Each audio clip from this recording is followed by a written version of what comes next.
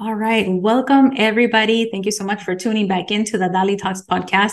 As always, you know that I try my best to find amazing speakers that can teach you things that you probably would not even think of asking. So today I have my amazing friend, Yovy Daniels. She's the host and podcast producer of Yovy D and Chombita Chronicles. Those are two separate ones. So check them out. They're everywhere that you listen on they're everywhere that you listen to podcasts at.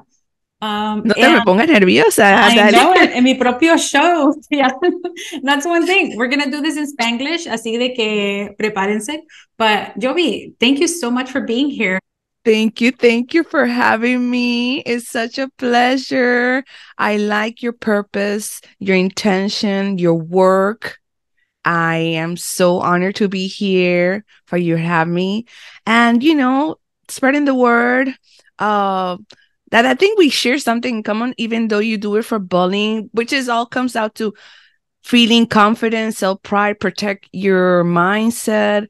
And then I have been doing this in my journey realization with as recognizing, acknowledging my Afro-Latinidad, especially in the US. Yeah, well, when I met you through Clubhouse and you talked about educating our youth about Yes, Afro-Latinidad, that's what we're and not, getting. Yes. yeah, and not just Afro-Latino youth, but all youth, because there is a lot of unknowing going on out there, and we make assumptions, and that can be very hurtful and damaging to people in every aspect of life. Yes. But Yes. before we dive right into how you got into starting up these two podcasts to talk about these type of topics, tell us a little bit about your background. Where are you from? Where'd you grow up? What was there a catalytic event that catapulted you to do what you're doing today? Correct. Correct. Well, yes, definitely. Let's do like a reverse.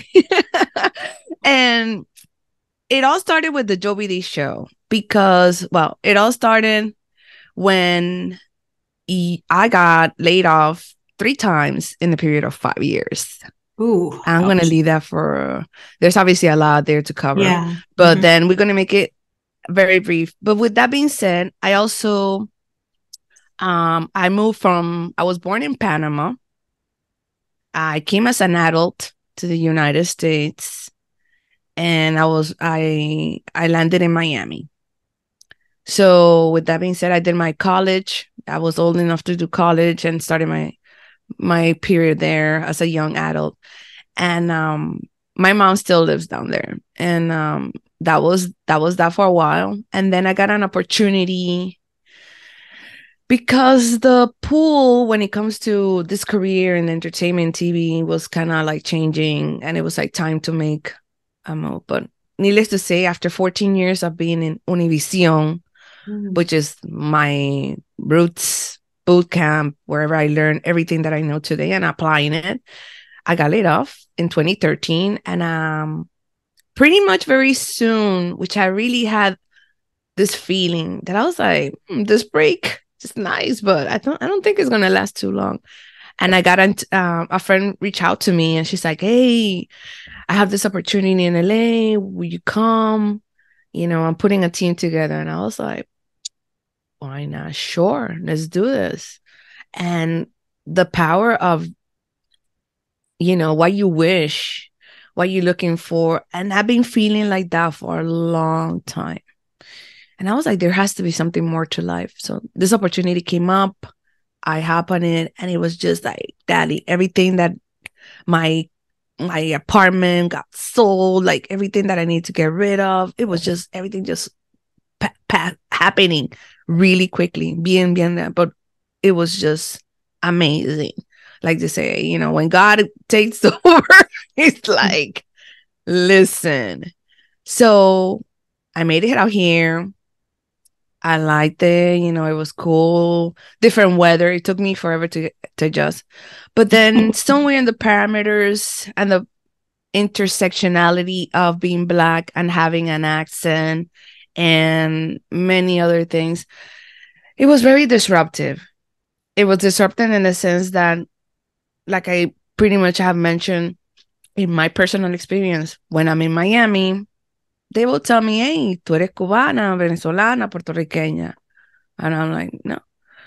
And in LA es, ¿y por qué usted habla el español también? ¿Quién le enseñó? Mm-hmm. And I was like, whoa, Yeah. wait a minute. Mm-hmm. What happened here? Mm-hmm. And I laid that out, and then I left the country because the network has shut down completely in 2016, 2017. I had an opportunity in RCN. RCN is a big network in Colombia. The other producers are many, many great productions. One of them this is Betty La Fea and many more. And I was at the network, and I was out of the country, and that was really cool to be back in Latin America, touching your roots and realizing a lot of things.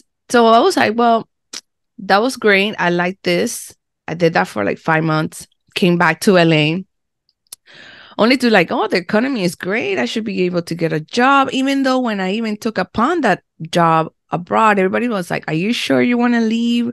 This is the high moment. And I was like, oh, I should be fine. Here the economy is going. But I really did not understand the whole layer, culturally, societal of LA. So then when I came back and kind of figured out, I was like, I'm fine. I have a sabbatical. I'm going to get a certificate. Meanwhile, I'm looking for work. But then I also was assessment. I'm like, okay, do I really want to go to corporate, or this is the opportunity for me to really figure it out, especially knowing already 2016, 17 was already the boom of social media, digital marketing. Mm-hmm. My own profession as a media planner had changed completely. It kind of morphed into sales altogether in one person doing all of that. So I had the skills, I had the degrees. You're bilingual. I talk with my hands. But then I was like, I was listening to crickets. And the next saying is, your network is your net worth. Mm-hmm. Those connections, which is true. The only reason, one of the main reasons that I landed there, as I mentioned earlier, was because of a friend. But this is a friendship of many years and collaborating and everything. And then now when I'm in LA, it's like, what? Some of these friends actually end up leaving, and it's just like starting from scratch all over, getting to know who's who and all of that. So, Joe, go ahead. Oh, yeah. So I have a question before we continue, because I always take the opportunity for my speakers to educate our listeners. Can you explain exactly what a media planner in the, I guess, television industry does? Yes. Yeah. Okay. A media planner is the person that allocates in the system. There's a computer and application system where all the commercials, even the shows, the movies, the novellas, they all have an assigned number in the system. Mm-hmm. So I am that person that allocates, and then we have like total running times, and you time that. So the system pretty much allocates, and I go also according to daytime, afternoon, prime time. Mm-hmm. And within that, you have promos, videos that are actually pushing or retaining your attention right now. Now they call it growth hack or demographics or, ratings. So that's what a media planner does. So now a media planner becomes now a media buyer. So not only now you are locating the commercials or the spots, now you actually incentivizing a price based on where and who is watching when. Wow. And so on. Yeah. That sounds like a lot of work. And it's like a lot of moving parts. That's crazy. And it's only one person that does this, or is there somebody else that does this as well? Usually it's one or two people. And then pretty much like we are like the El precipicio antes de master control. I was like, gonna say it in English. Uh-huh. Like right before it goes on the air, when master control the operators, that will be me, 24-hour, be on call 24/7. And yeah, that, because Wow. everything that's supposed to be ready on the air, you talk to producers, editors, a lot of people, marketing, sales, because it's just all those little things that you see on your screen, or even when you're watching your streaming services, all of that, somebody has to do that. Wow, that's super high attention to detail and very Yes. organized, porque o si no, Uh-huh. toda la cosa falls apart. Wow. So Oh, then, it takes nothing. And it's like, I have a saying, like, you're just as good as your last movie or your last run, because it really yeah. doesn't take that much. It's Mhm. like when it comes out great, it's amazing, but it just takes, como dice, una pieza, just a puzzle, and it's like, Wow. Wow, that's incredible. So you are in this industry, you start in Miami, and you're going to LA, and then from there you take a sabbatical, go to Panama, work with networks there. Colombia. Colombia, and then you come back to LA, and then you're like, okay, something's got to give here. Do I really want to, what am I going to do now? So what happened? So somewhere along the way, meanwhile, I'm kind of getting a certification, I think, in social media, because that's pretty much what I have. But then meanwhile, I'm applying. I'm like, I'm getting all these interviews, but I am not getting any further, maybe like interview number 1, interview number 2, so then you get like kind of restless. And I'm like very resourceful, and I kind of use a lot of tools or anything that was available for me. And then I was like, you know what? If I'm going to talk, and I've always had this urge of, like, I think at this point, the information, the education, the experience that I have, I would like to share it somehow. How can I channel this? That was one. And then I was like, well, I have tried many times to build a business or a side hustle, like they call it today, something. And for some reason, one or the other just doesn't work out. And I'm like, okay, let me try again. But this time, I'm going to tap on the resources of people that have done it in a successful way. And transferring skills, that's what they call it. And innovating yourself, giving yourself another chance or rebirth, second or third chance. So that's how the birth of the Yovy D show started. It started like, if I'm going to just give my age here, like at those MTV journals, like the hidden room where you sit there, the confessionals, and then you just start. And I started doing the audio journal there. And then I met a lot of people through the app, Anchor app, and collaborating, seeing amazing skills, talents. And, you give yourself to know, and then everybody's like, Yovy, you Black and Latina, and the accent. And I was like, yeah, the accent is kind of like something, huh? And I'm not going to get rid of it. I'm like, in the words of Sofia Vergara, as I say, I came as an adult, it's there, it's not going away. Yeah. And then it becomes, your power, instead of being criticized, even bullied for the matter. And actually, even looking at the sense, like, know that if I have an accent, or anyone that has an accent, it means that they speak more than one language. Exactly. I'm so glad that you said that, because, I was made to feel ashamed of having an accent when I was learning English. And then I was made to feel ashamed of my parents because they had an accent. And I regret that now, because uno no sabe cuando está chiquito, you're so insecure and you're learning, like, oh, that's wrong. Oh, okay, something's wrong with you. And it's not.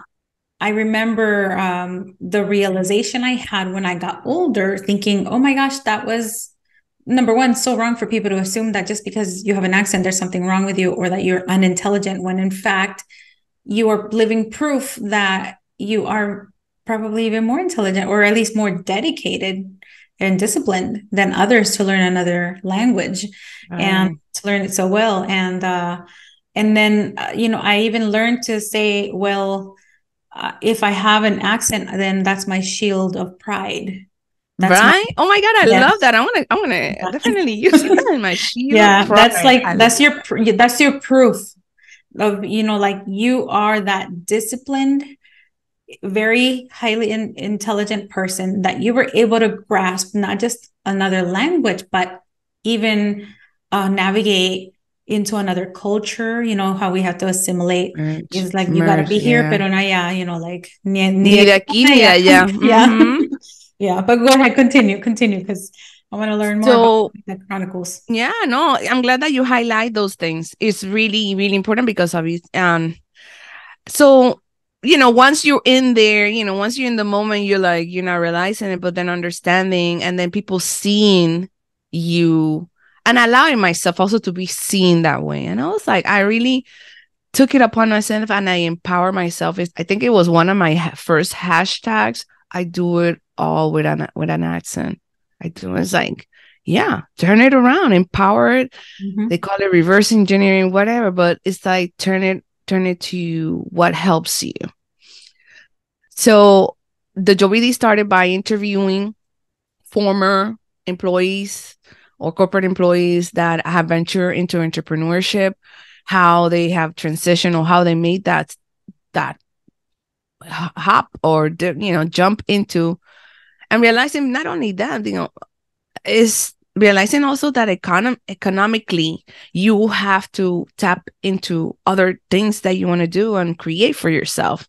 The days of, if you're fortunate enough of one job and a great income, a salary, is not viable. And I, especially here in LA, or even it's happening pretty much everywhere around the world, we're getting pushed more and more financially to realize that we cannot live on one income. We have to create other sources of stream. Mm-hmm. Oh yeah. Yeah. So, and it being, for the ones that were not even close anywhere into retirement. So that was one. And then right after that comment, I think after a year of Yovy show podcast, I started dabbing on Chombita Chronicles.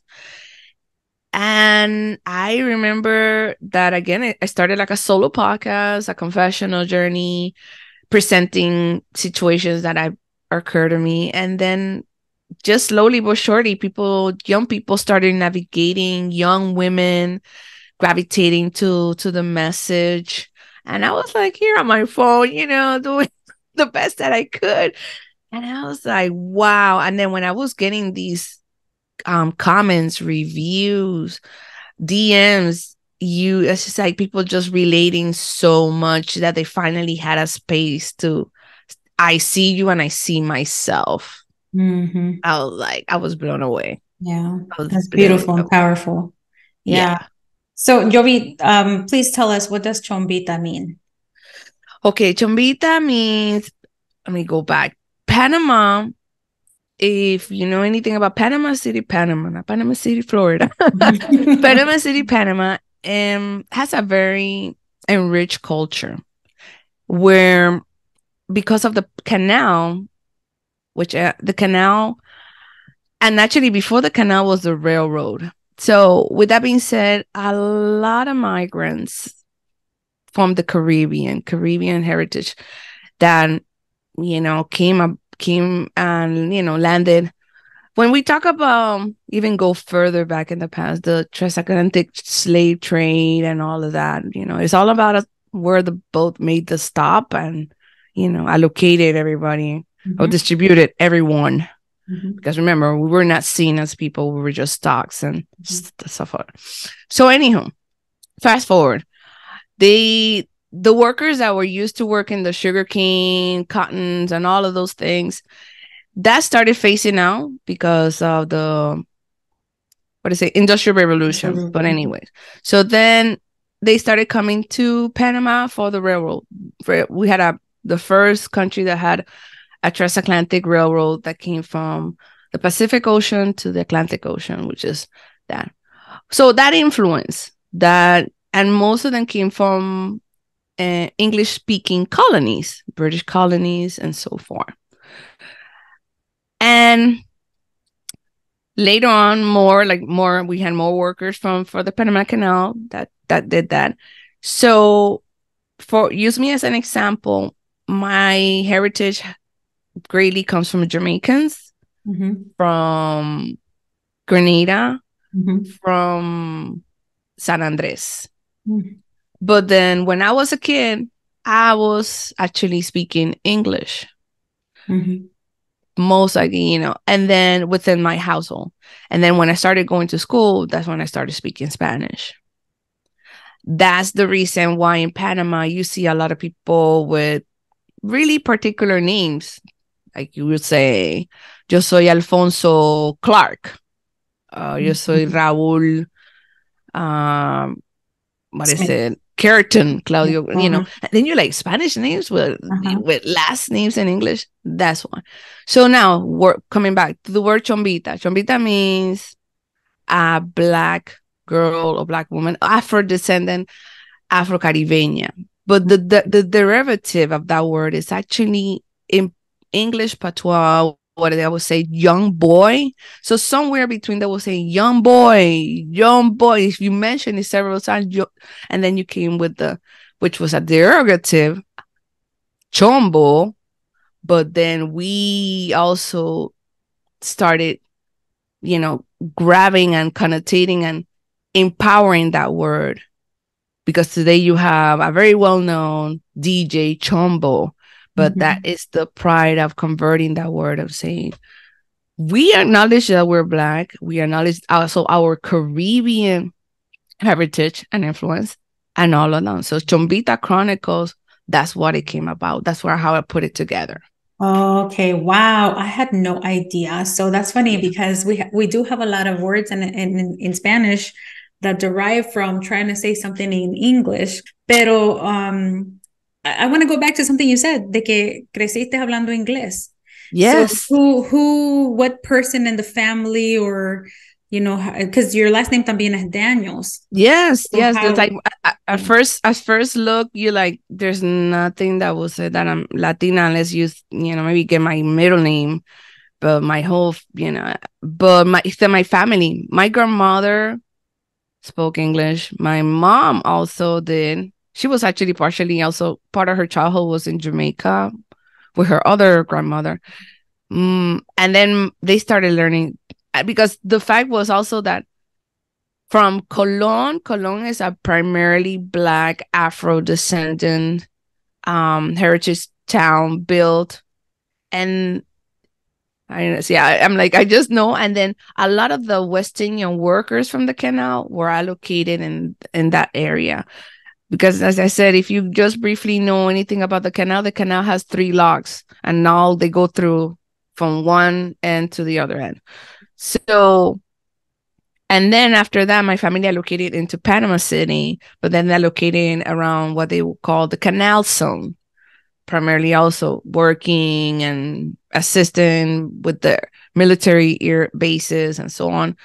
So, by the time I think as I was under 5, I was speaking English within the high school. Once I started school and then transferred to another area in the city, going to school, I started picking up the Spanish. And then I will be like talking in Spanish to my grandmother and what is it? And then she will be speaking to me in English and then I will be answering her in Spanish. So the English that was spoken, was that because you were around Americans that were speaking or British people? West Indians, Afro-Caribeños, Afro-descendant, because the whole, there was a sense of like, along somewhere in the ways, I would say I was present around the time. I was present young enough when my grandfather will take me to take a ride on the railroad, that there was Jim Crow's rulings in certain areas of the canal zone. Yeah, dang.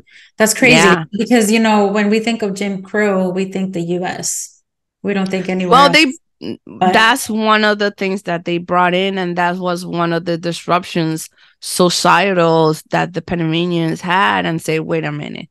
Because first, it was, if you think about it, it was really hard for them because you come into my country, you're going to build this thing. Mm-hmm. And then second, you're not going to hire us. I'm talking about the Panamanian mestizos, white Latinos, whatever you want to call it, the ones that are not even in upper class society. Mm-hmm. And then you're going to put this flag and you're not going to honor the sense that you're actually in my country. And then you have these people migrating, que le decían Afro-Antillanos or Antillanos. Mm-hmm. And that was another xenophobia, and because they had the advantage of speaking English, and they, you know, so it's like a lot of turmoil around that time. Mm-hmm. Yeah. Yeah. Wow. You just gave me a whole nother side of history that I hadn't learned, because I know the military history of the Panama Canal. Exactly. You know, I know part of what you said, but not all of it. So thank you. I love that. So how is Chombita Chronicles different than the Yovy D podcast? Okay. Because the first one was very business oriented, etiquette, you know, understanding the pillars of how you execute and get into business, or, you know, how you venture into entrepreneurship. And I had a really amazing array of guests, because even, you know, you still learn that some people are still working or figuring out what exactly is going to venture in them. And also I tap into podcasting, the industry, to network. I was like, the word out here is not who you know, is who knows you and what are you good at. Mm-hmm. So I was like, okay, let's get this going, Joey, you know. And that was also the trampoline that I got also from the podcast. Everybody was like amazing. I guess, I don't know, it's the sense that everybody has ventured into different roles in their lives. So the podcast community is so cool. Like, years ago in LA, told me, find your niche, find your tribe. And that's what I found in podcasting. And, you know, the disposition of people and helping you and elevating you. And I'm also supporting, you know, where I can, everybody else. Yeah, I totally agree, because that was new to me too when I started podcasting. It's really, really cool. And it can be anybody from anywhere. It's amazing. So let's pivot a little bit, because we wanted to talk about one of your passions, which is teaching self-love to Afro-Latinas. So how did you start that? And what challenges do you still have with delivering that type of information to that demographic? Okay, so, you know, sometimes you feel like you have a message, but then you don't know how to deliver that message. And that's okay. Because I had to get also in a lot of reflection and understanding. The thing is that also when I was brought up in Panama, and the schooling and the education and history was not given to me. I was given this version, or the pretty version of three boats came to the Americas and led by Cristobal Colon, you know, and everything was wonderful. And then suddenly how did our native Indians disappear, you know, whatever.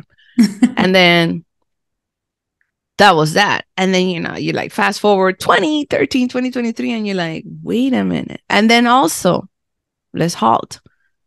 The murder of George Floyd catapult and really kind of put a highlight on the intersectional I never get this word intersectionality of Blacks, and understanding that being Black, the diaspora is spread all over the world. However, the way that Latin America handled it through a caste system, through blanqueamiento, through, like, yes, we were in those spaces, with the difference of how the United States handle the Blackness and the socioeconomic and all those privilege is different, and racism and discrimination and everything else. And everybody's like, yes, it gets tiring of this talk, like, oh, y'all make it everything racist, but it's in the system. It's like, we cannot help it. And I felt it really, really greatly for a point, because the way that my life was incurring when I was living here, I'm living here in LA, and like applying for these jobs, and I was like, but everyone's like, oh, but you know this, you have all these degrees. That didn't mean anything around here, and not in this town. you got to just strap your boots and start all over again. The system did not know my name, but they know what I am. It's like, take a number and you're going to start from scratch. So thankfully, I am a very shy person, not extroverted, more actually introverted, but then I have still those extroverted skills. And not only that, life pushes you because it's like a survival mode. You're in this hamstring and you're like, I have to make sure that I can take care of myself, which was a great challenge now that I look back, because I had to really to push myself in different ways. And sometimes you get caught into also that corporate identity and bubble, and that bubble bursts. And then it's like, life is going to be like, okay, what are you really made of? What can you do for yourself? And adding to the fact that later on my mom got sick, it really, I really had to help her someone. And that kind of cut the period on my sabbatical and get things going. And, just keep on pushing and pushing play and figuring this out. Yeah. So what about delivering the information that you've been, because you and I, when I went to LA and we met, we had such an amazing conversation. And just feeling your passion about educating young girls is incredible. So can you give us a little bit of information on how you're doing this and what challenges you find when you're doing the work? Okay, when it comes to Afro-Latinidad, like even also being very transparent with my listeners or with yours, when somebody told me 10 years ago, Yovy, tú eres Afro-Latina, I was like, no, I'm Panamanian. But it's called not knowing your history, not getting the facts. And then when you actually learn, and then you get angry, and then you're like, oh my God. And then you start playing out all these scenes in your life, and you're like, oh, that was because of this. That was because of like, wow. Yeah. Now for something that happened back then because you didn't realize it, you were not educated on it. And I can completely relate to that. Yeah. So, but the turnaround about my show, Chombita Chronicles, or even anything that I further do, is about showing that we are in these spaces and that we belong in these spaces, because I felt for so long that I did not. But then I realized, I'm like, when I'm having these meetings and board meetings or whatever, or presentations, and then I'm like, I'm the only one. Some people was like, well, you were tokenized. The point is, I realized that because of education, because the fact that my family had the privilege, because some of them work in the canal. And then at that time, the United States said, well, you can continue working for us and we can give you a work permit. You can come to the United States, bring your family, blah, blah, blah. All that. Well, we know what's going on these days, but, it's a privilege. I can acknowledge that privilege because we know la gente en la frontera, people that are still waiting just to get, like they say, a better life and a better opportunity. And I was like, that's it. I've been in this industry for one. And I'm like, I'm tired. I'm like, why do I have to be the only Black person or the woman of color or whatever it is? Maybe, when you get into those spaces, you only see maybe another brother or another sister, and you're like, okay.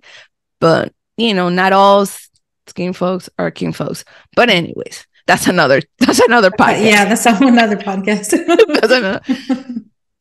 But I say, I'm like, if yo quiero contribuir mi arena to make it possible to infuse to those women, men, whoever identify as such, that you belong there. You made it that far and you belong there. No doubt. Yeah. That's the pride that I bring. And understanding the dynamics, and maybe also having the language to say what you have to say and present yourself in those spaces. That my hair is fine. When I got the interview of the job that I have today, I was kind of really, shitting bricks. But then I was like, hell no, I'm going to go with my hair just like that. I think the Crown Act, which is a legislation in California, kind of came through. But anywho, I was like, this is how it is. I'm not going to put on a wig. I'm not going to relax it. I'm just going to wear it the way that it grows out of my hair. Yeah. And that's empowering. Yes. And I think very important for young girls to see that, because so I have a master's in women and gender studies. So we talk about all of this kind of stuff. And I remember having that discussion about Black women with textured hair, how they've had to change their hair. I mean, even in the military, I saw it with my roommate. And it was ridiculous that the military, until just maybe a couple of years ago, changed the law, the policy that now women can wear cornrows and, you know, certain types of hairstyles and braids and stuff, because you just, you know, there's so much ignorance, including, you know, when I came to this country, I was 7. And I tell my daughters this story because I felt so dumb when I realized how much I didn't know. But I had my roommate, she's Black, from South Carolina, and she relaxed her hair. And all those years, I thought Black women would relax their hair for vanity. And I couldn't understand why Black women would not get under the water when swimming. I know. Oh, they really, really love their hair. They want it to be looking really nice. And I was like, wow, that sounds so. And I was like, oh, and then watching my roommate, and then her just telling me like what happens if you don't maintain it and why you go to the salon so much and you have to treat it. And then knowing the history in, especially in the 400 years of slavery, of how many women used to use like, you know, the fat of animals to try to, you know, take care of the scalp, and how bad it could be. I mean, all this stuff, right? And I thought just knowing something like that removes so much prejudice and discrimination and just like the way that you see people. Yeah. And I'm being honest, I grew up thinking it was a vanity thing because nobody exactly, you know, and the struggle financially, yeah, the assimilation, because if you didn't look the part, your survival, everything depends on it for you to, you know, earn a living. And until you start paying attention about those things is when you actually see it. Because if you're oblivious to, oh, what should I, you know, be paying attention to, that didn't sound, I don't know, it kind of reminds me of that movie from, who was it, Colin Kaepernick, if you've never seen his documentary. Colin, yes, I saw his documentary. Yes. Yeah, but where his parents are like, oh no, that's not what just happened, because they're so oblivious. Lo mismo pasa con nosotros. And then I remember realizing that we do have Afro-Latinos. And I was like, what? Wait a minute. Because in Nicaragua, we had a lot of Black people. And to me, they're just people. Gente de la costa, usually that's how they say. Yeah, I'm like, they're just my neighbors. But then I came to the US and we have all these labels. And then you realize, what? You mean all my neighbors were Black? Como que si no lo estaba viendo, like, you know, like the skin color. It's just, it's incredible. I don't know if that's a good thing or bad. I mean, it's a bad thing because then you are unaware of their struggles and you lack the empathy, and you're not the system that helps destroy the discrimination. But there's also kind of like some innocent beauty within, where that's like a child just loves a person for who they are. They don't even see, right? But it can be, again, it can be dangerous. But anyway, so what challenges you think, you know, that we have, especially in Latino culture? Because I think I still meet a lot of people que dicen, oh, I've never heard of the term Afro-Latino. You know? Or some people don't mean, you know, identity, as I mentioned, is a very personal thing. But actually, fast forward to Panama has, I think, was started in and that's another thing. The whole movement or the understanding about self-identity in Panama, it took place almost like really like 10 years ago.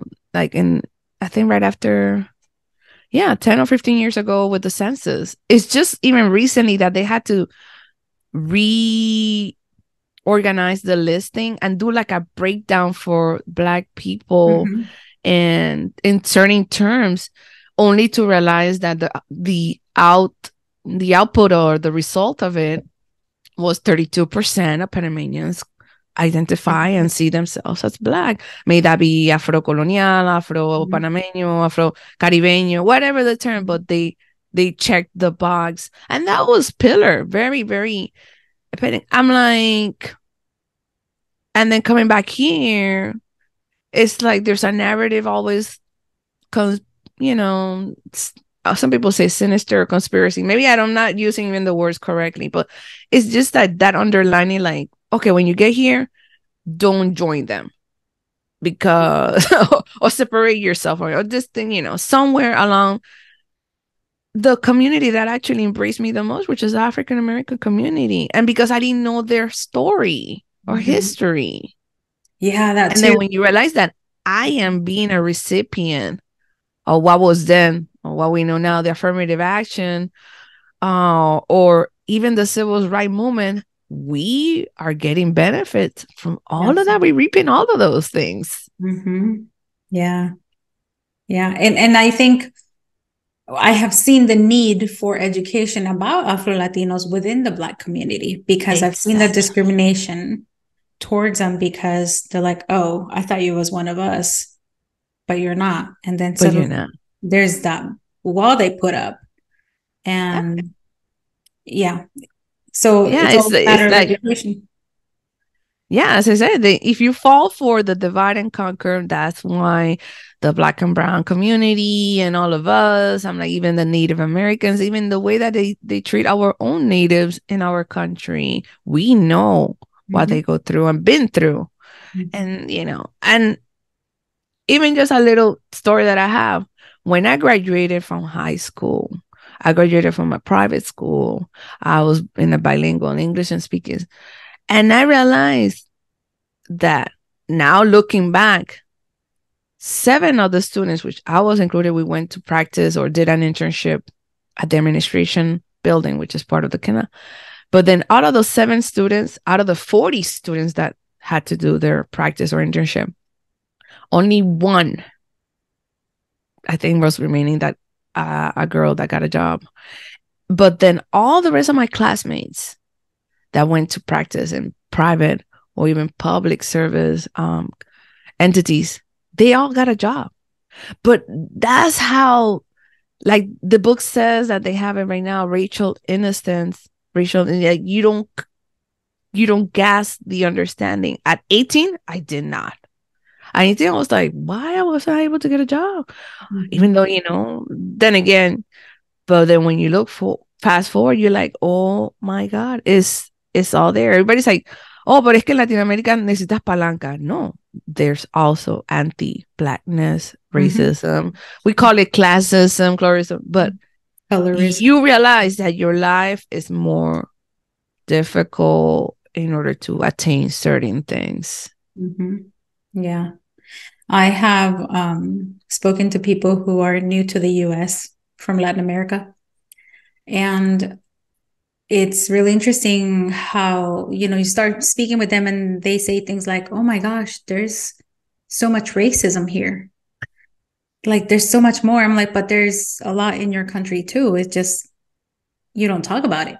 You shouldn't talk about it. Or they say, oh, I didn't know I was Latino. Like that word we just don't use. Or like Hispanic, they're like, people don't label themselves in our country. I'm like, yeah, I'm not surprised. And some people think that's bad. Some people think it's good, but it's just really insightful to speak with somebody who arrives to the United States.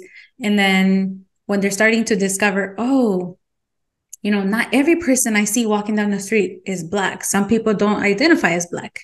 Some people don't, and they can be Black as this microphone. And you have to also respect that, because everybody also is in a different stage of understanding, and even if they don't want to, you cannot make it so. Yeah, eso me pasó. I was 19 in the Army again, another coworker, and she's exactly like you said, super dark.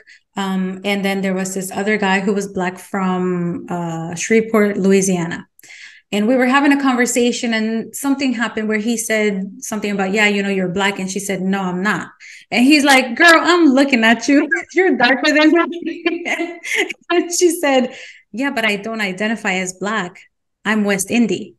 And then he's saying, what is West Indian? I've never heard of that. And I'm going to be honest, I was learning from that conversation. Because I was like, what? Wait a minute. Yes. So I'm like, wait a minute, let me pay attention here.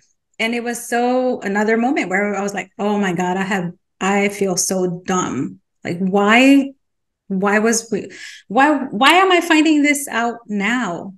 You know, and it still happens. There's so many people that, yeah, just because of you might appear to be what you think somebody's, they're probably not.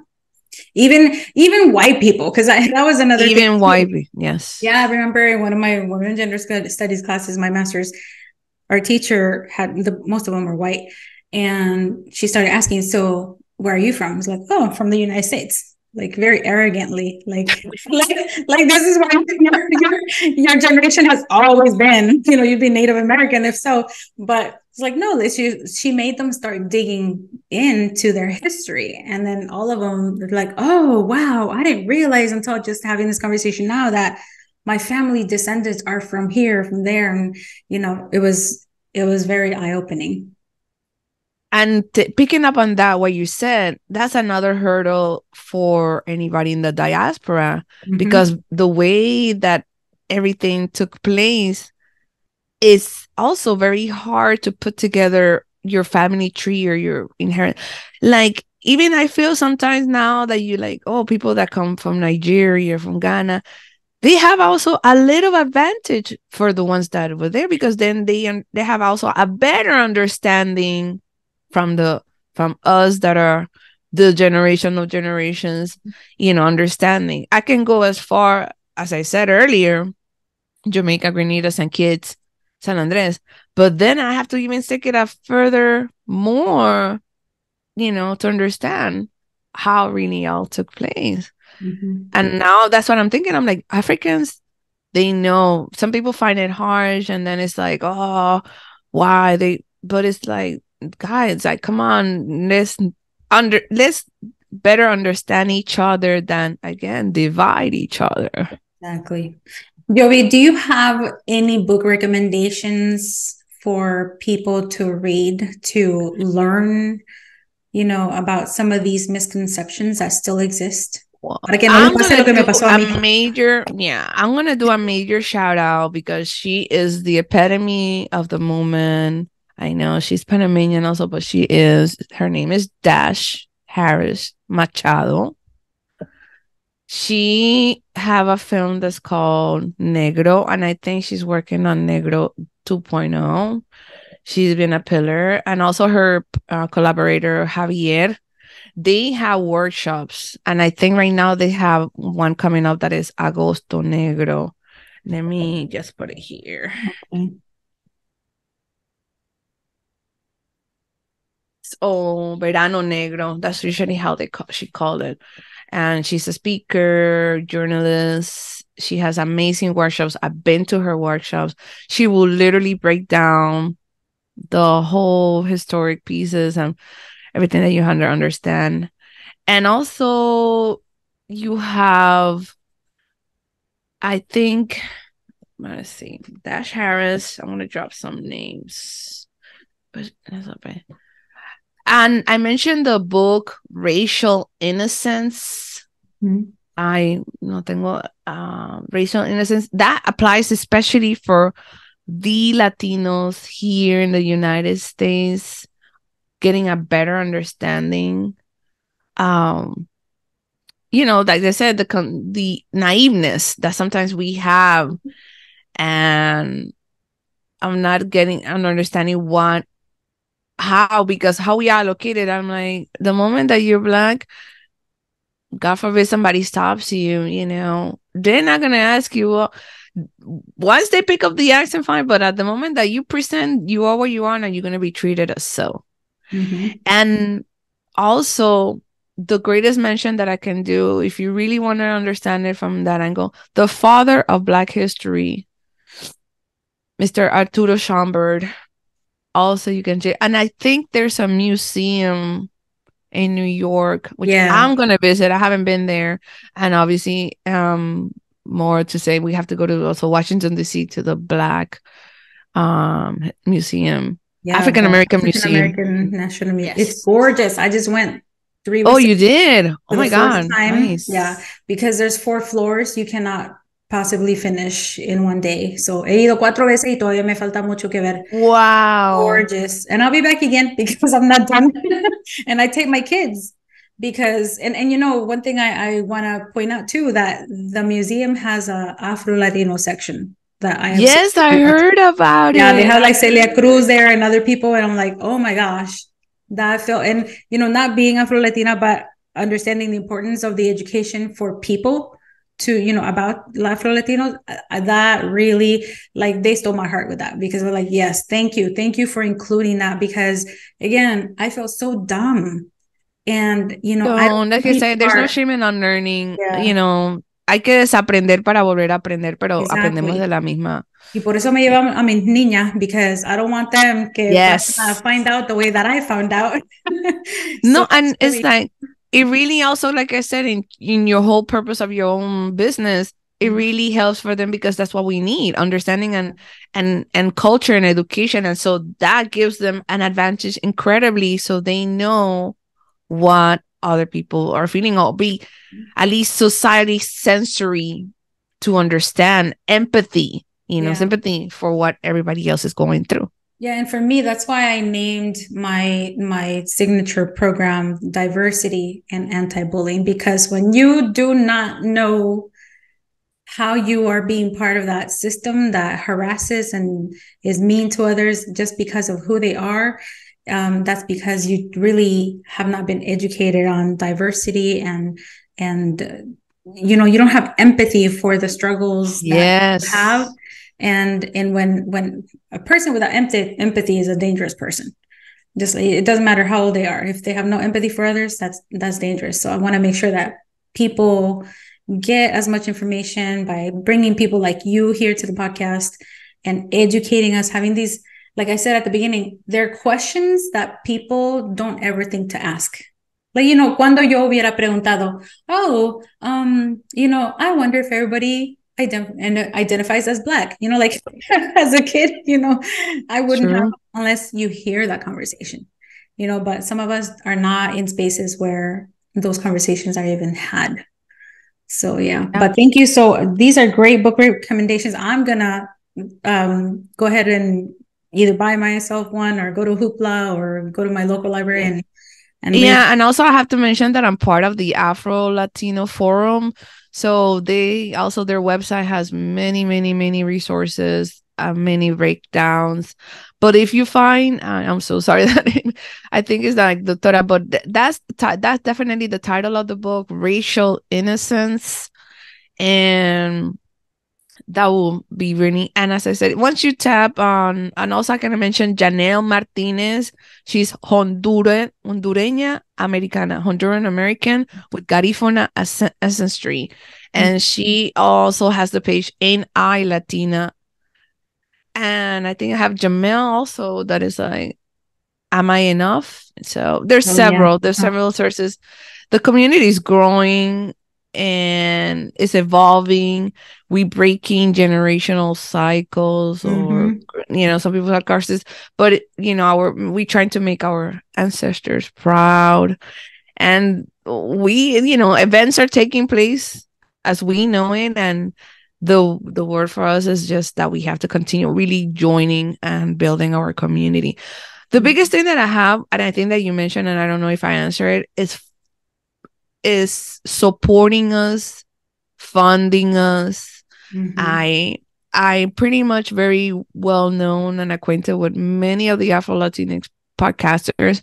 And then some people may ask the question, but why they're not doing the podcast? It's like, guys, the support, the finance. I know, like I mentioned earlier, for most of us, we have regular jobs, but then we have this calling and passion and purpose to do these things, but we also need, you know, help. And don't get me wrong, there's a lot of programs and grants coming out more and more for for helping us, but it goes in many, many, many ways.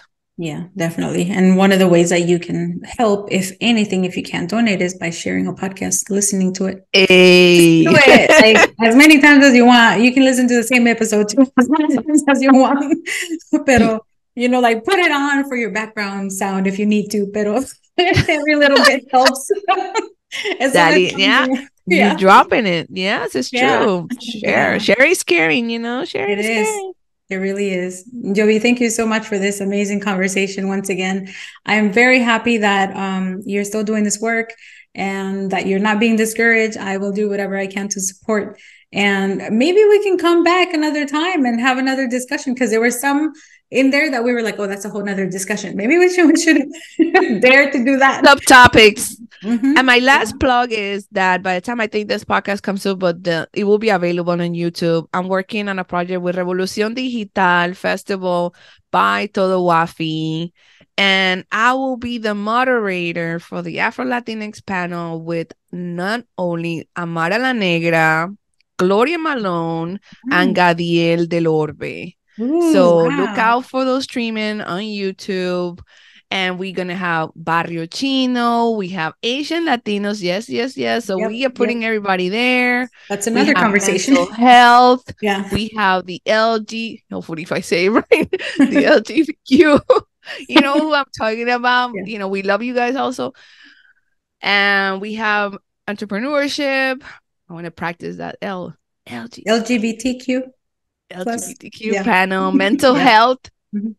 We have para empoderamiento for mujeres, and also business owners, creatives in films. As I said, it starts also, but all the content will be provided in YouTube. So look at the listing, look at the dates, and as I say, support us, like you said, like earlier, Daddy, sharing is caring. Yeah. And so where can people check out the data? On your website? The dates, they can check it on todowafi.com. Todowafi.com. It's called the Revolución Digital Festival 2023. And I want to get a shout out to the CEO owner, Rafael Hernandez. We call it Rafi. Mm-hmm. And he's doing amazing, amazing things. Awesome. Thank you so much. I love this conversation. Hasta luego. We can keep on talking, but we gotta close out. Yeah. All right. Thank you, Yovy. Talk to you later. Thank you. Hey, did you like that episode? If you did, be sure to subscribe to this podcast wherever you may be listening and write a review. If you want more tips or some behind-the-scenes videos, make sure to follow my mom at Dalitalks on Instagram. You can turn on notifications for her posts and stories as well. Thank you so much for listening to this podcast. See you next time.